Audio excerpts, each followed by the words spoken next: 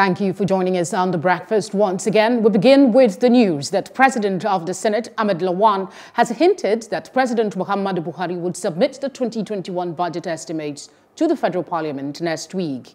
He also noted that President Buhari has asked the National Assembly to approve 148.1 billion naira payment to Ondo, Rivers, Cross River, Osun and Bayelsa states.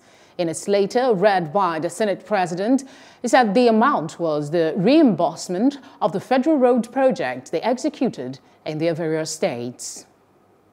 Hello, hope you enjoyed the news. Please do subscribe to our YouTube channel and don't forget to hit the notification button so you get notified about fresh news updates.